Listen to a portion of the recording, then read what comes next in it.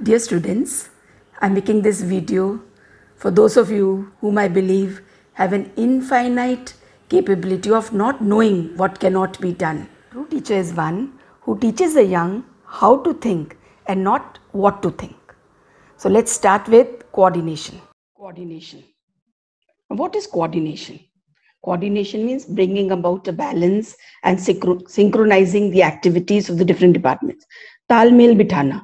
So coordination is the force that binds all the functions in an organization. Coordination is just like the thread that passes through a garland.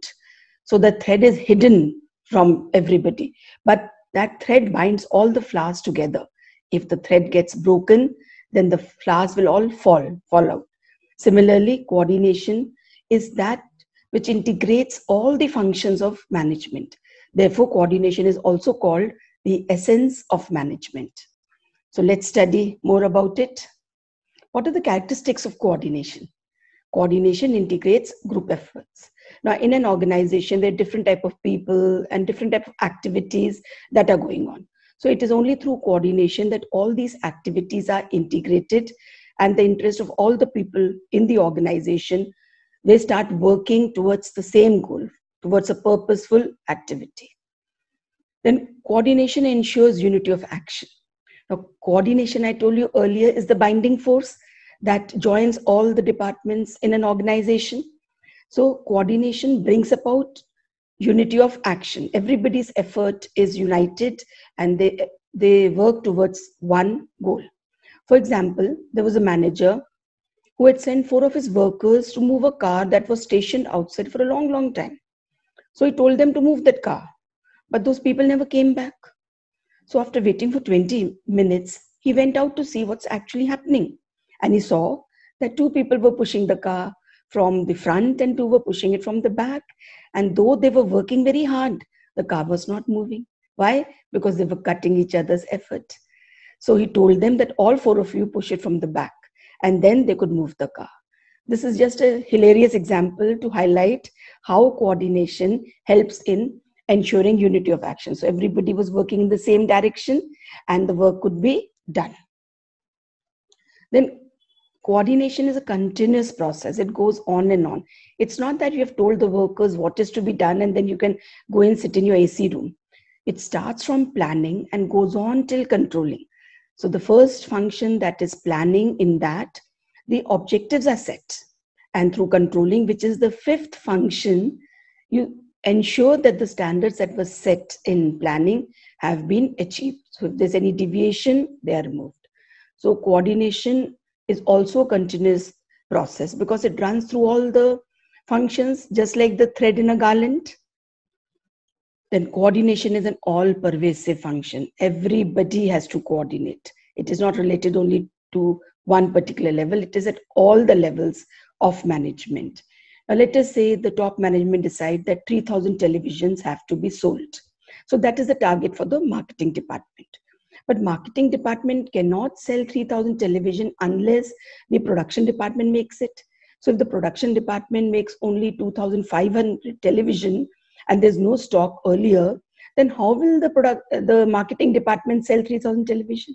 Now, the production department cannot make a 3,000 television set unless the purchase department buys all the raw material that is needed.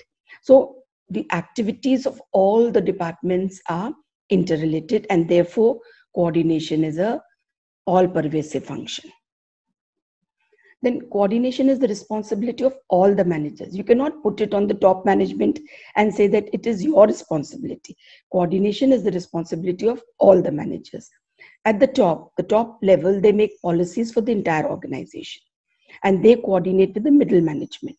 Now, the middle management are between the top management on one hand and the lower management on the other.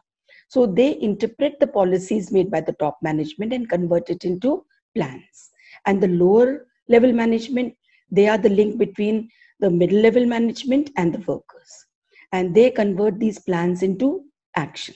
So each and every manager in the organization has to coordinate with the others, his superior and subordinate, to get the work done. Then coordination is a deliberate function. It doesn't happen by itself.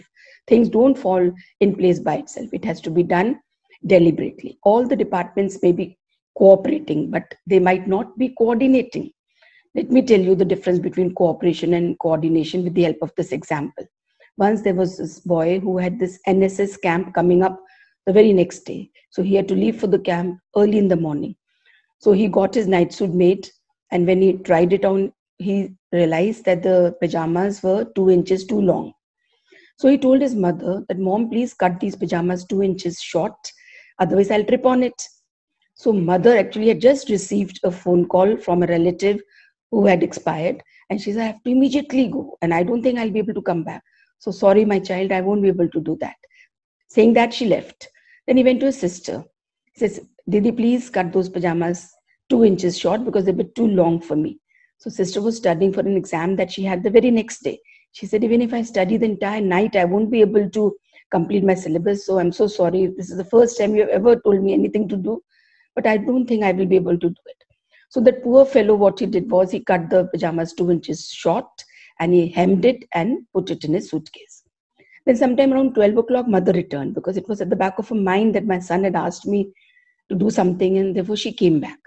And when she came back, she opened the suitcase, took out the pajamas and cut it 2 inches short. Then she again hemmed it and put it back in the suitcase. Sometime around 2 o'clock at night, sister finished her syllabus, and this thought was hovering in her mind for a long time now that my brother wanted me to do it and I'm not doing it. Tomorrow is to go for his camp.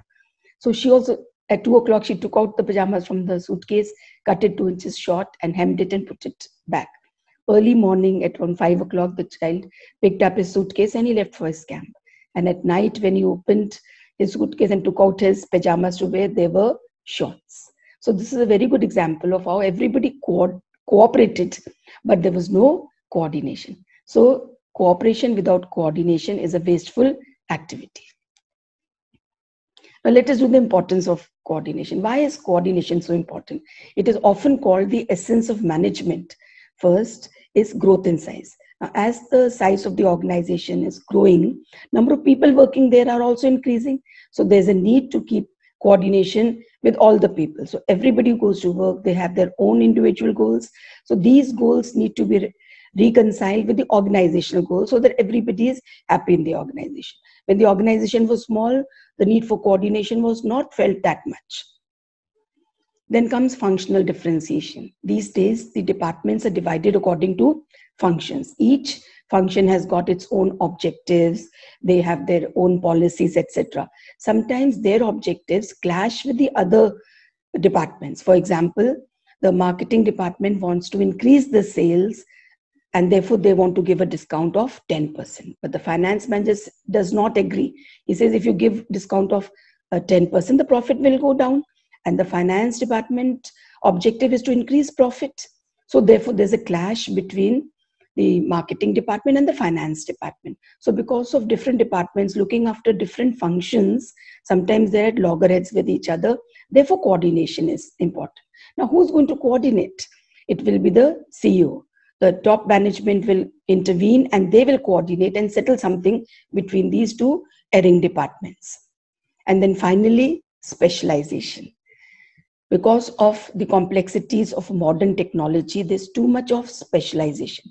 One person is only looking after one part of the job, and therefore he needs to coordinate with the others to know exactly what he's doing. For example, in a department, one person is making the nuts and the other is making the bolts. But the one who's making the nut doesn't know what is the size of the bolt, and similarly, vice versa. So the nut and bolt may not fit each other. So when there's so many small parts are to be made and then they're to be assembled together, then each part should be fitting into the other. So coordination is a must. And because each department has got specialists, nowadays everybody is a specialist. So a specialist is one who knows about the thing. So he takes all the decisions and he thinks he has the right to decide and judge about a particular thing. He does not listen to anybody else. And therefore this leads to conflict, not only with the other specialists, but sometimes with the other people in the organization also. So let me give you a very funny example to help remember this. Once there was a brain surgery about to start, but the doctor who was supposed to administer anesthesia was not on talking terms with the surgeon. So when he entered the operation theater, he was not on talking terms. So he just picked up the file there and saw what is the operation all about, and he concluded that the operation is going to be for 4 hours, whereas the operation was for 6 hours. So he administered anesthesia for 4 hours, but the operation was for 6 hours. So after 4 hours, the anesthesia wore off. Imagine the plight of the patient who was being operated upon. He wakes up on the operation theatre. He's going to go into a coma, realizing that his brain is all opened up. So if the specialists are not talking to each other, they're not listening to each other, this is detrimental for the organization.